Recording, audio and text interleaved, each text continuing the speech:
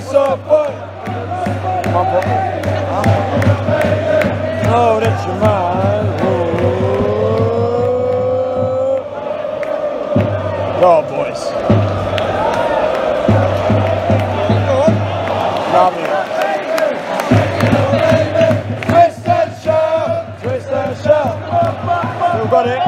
Still got it. Go on, Lee. Let's grab a third. Corner flag. It's so good.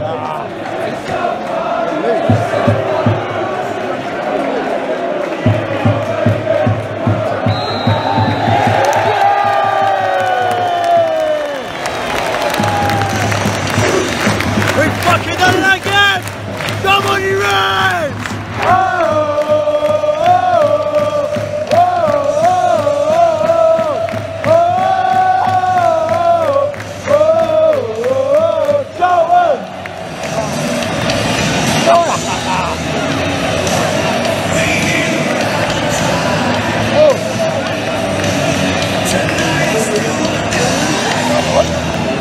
It was going to be interesting to see whether Jackson could bounce back after Shrewsbury, and this is how he bounces back.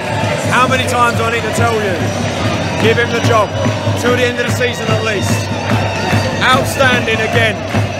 Controlled that game. Ipswich didn't have anything on us. We're a different animal under Jackson, it's as simple as that. Gilbey with a deserved goal, he was outstanding. Washington was outstanding, he deserved a goal tonight. Stockley 12 in 12 now. The whole team, superb again. Johnny Jackson, we're a different animal and I love this bloke. The fans, it says it all, it says it all. Yes! Come on! Come on!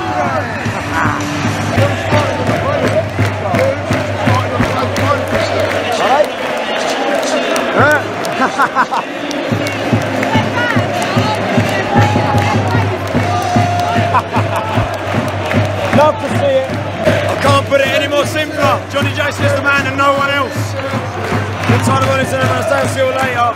Full time in the valley. Charlton League 2. Ipswich Town 0. Outclassed them. Outstanding. And as you can see over there, Ipswich not happy with their team. And to be honest with you, they have the right to be. They didn't have anything on us tonight. See you later. The Reds march on. Hey! Hey! Get it, Jacko!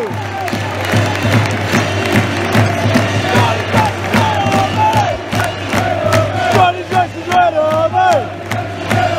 Johnny Jackson's ready, mate! Johnny Jackson's ready, mate!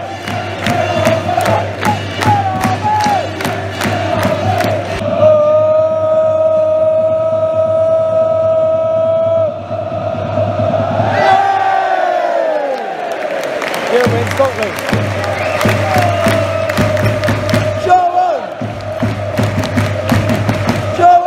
He's done it again.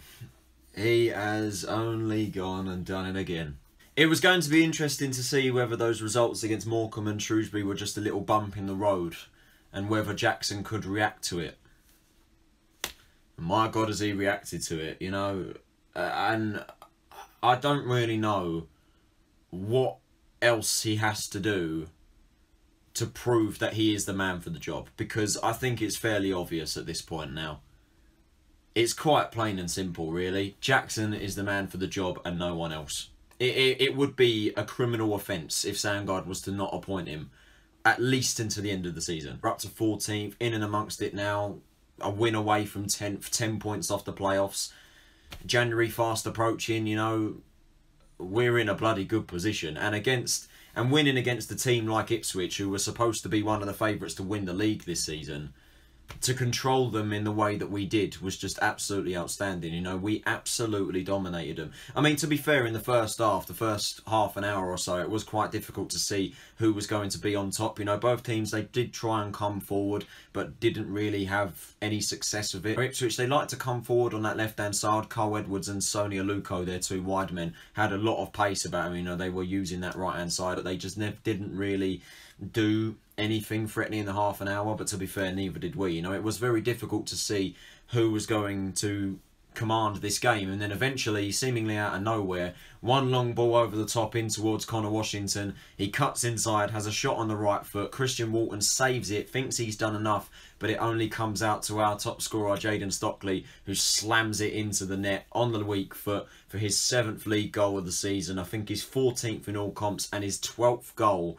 in as many games. The man is just on fire right now, and it still bewilders me how some people don't like him. I know full well that there are some people that don't rate Stockley, and to be honest with you, I think they need to give their head a wobble. Stockley is fantastic. He was a big miss in his 3-match ban, and that was evident. Ipswich didn't really threaten us much in the first half. They did, obviously, in the half an hour, as I say, in the first half an hour, it was fairly even. You know, we were trying to test each other out, trying to get the game going, get the tempo flowing, and eventually it was us who broke the deadlock. And you could say from that point on that Ipswich's confidence, you know, it did sort of fade away towards the end, because we have to say Ipswich really did not threaten us. You know, they did not threaten us whatsoever. 8 shots in the game, 0 on target. You know, they really struggled. But in fairness to Ipswich, their goalkeeper was just on steroids. Honestly, the amount of saves that he pulled off in that second half, if it wasn't for him, I think it could have been a cricket score. We could have absolutely battered Ipswich if it wasn't for Walton. You know, so many chances. You know,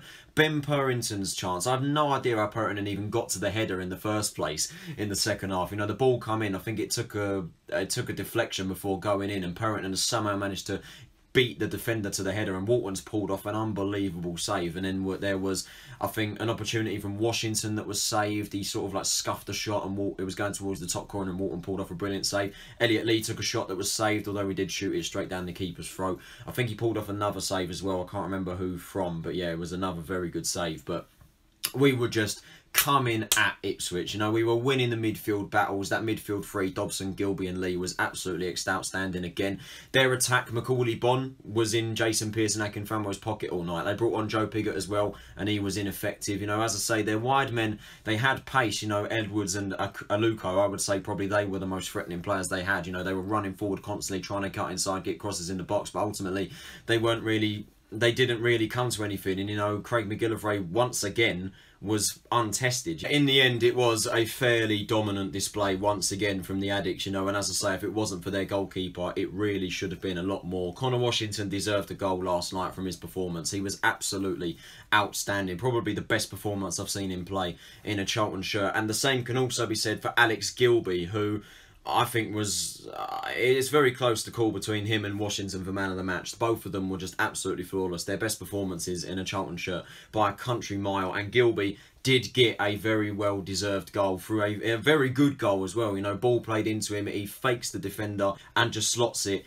into the bottom corner, runs straight to the dugout to Jackson to celebrate. The absolute scenes in the covered end and around the valley was just absolutely fantastic. You know, Ipswich vacated the ground shortly after that, which I don't really blame them for. A very well-deserved 3 points, very worthy winners in the end. That was the full-time whistle. Charlton Athletic 2, Ipswich Town 0. Ipswich, to be fair to them, I have to say they are probably one of the best fans that I've seen come to the club. You know, the fact that they sold out the Jimmy Seed stand on a Tuesday night as well. I know it's not that far away, you know, from South London to Ipswich is not too far of a journey, but to be fair to them, very well done for selling out that. But I do have to say, along with Doncaster, they are probably the worst team I've seen us play at the Valley so far. When we scored, it just sort of derailed them. You know, they just lost confidence. The midfield battles were just always won by us. Attackingly, they just had absolutely nothing, and like I said, if it wasn't for their goalkeeper, it would have been about 5 or 6-0 easy. John McGreal, I think his name is. It was going to be interesting to see how he set the team up, and he didn't really have much time to change the team either. You know, I think he made a couple of changes to his side. Obviously, Burson Salina wasn't available. I felt he would have caused us problems if he was playing. But yeah, Ipswich really didn't offer us much. And as I say, they were probably the worst team I've seen us play this season, along with Doncaster at home. As for Charlton, though, we were just absolutely flawless. You know, Jason Pearce returning to the side. I've given him a lot of pelters over the years, but my God, has he been an absolute force in the league this season. And it's just proved, you know, how vital he is at the moment with the injuries to Ryan Innes and Sam Lavelle at the moment. You know, when we had him out and we had Chris Gunter playing in that position and Pape Soare as well, you could tell that defensively we were really light and really thin and lacking quality. Pearce has come back in the side and he was absolutely flawless last night. Same with Famewo. You know, they had Macaulay-Bonne in their back pocket. Dobson was electric in the middle of the pitch, an absolute engine. Alex Gilbey, like I say, it's so tough between him and Washington at the minute for man of the match. You know, they were absolutely fantastic, the pair of them. Washington deserved the goal, you know, he really, really did. The pace, the technicality, a bit of skill as well. He honestly ran his bollocks off, and they, both of them, him and Gilbey, they played for the shirt. Lee was solid as ever, and Stockley continues his goal-scoring form at the moment. You know, we really are fantastic, you know, and 13 games, Johnny Jackson is now in charge as caretaker manager. He's managed 13 games, 9 wins, 2 draws and 2 defeats. That just speaks for itself, you know. No one else is fit for this job other than Johnny Jackson. What else does he need to prove, you know? He is, quite plain and simply, the man for the job. He gets this club, he's Mr. Charlton. He's got this team that looked shocking like a couple months ago to like top 2 form. Saturday, it's not going to be an easy game taken on Cambridge. They put 5 past Cheltenham last night, so they will be coming to the Valley with confidence. But obviously, we're fine in form at the moment, and we're going to be saying, bring them on. We are going to be saying, bring them on. Fill the Valley once again. The atmosphere is going to be absolutely electric. I can't wait for this game. And we're on top of the world right now as Charlton fans. You know, I know we're 14th. We've still got a long way to go with the top 6, but we are looking very, very good. And at the moment, who says we can't make it? You know, who says that we cannot do it? We need to go on a pretty good run, but at the moment, I think this team, with the way that we're playing right now, with some phenomenal performances out there last night and under Johnny Jackson in general, apart from obviously the bump in the road at Morecambe and Shrewsbury, we're looking very, very good at the moment. We're looking very, very good, and I cannot wait for Saturday's game against Cambridge. So that is it for this video, guys. I hope you guys did enjoy it. If you did, can you possibly leave a like, subscribe if you're new around here, and turn on those post notifications so you're notified of when I post. This has been Tyler Roninson. Have a nice day, and I will see you all on Saturday for the match reaction against Cambridge. Take it easy, stay safe, and I'll see you all then. Jacko, he's the man, and no one else is.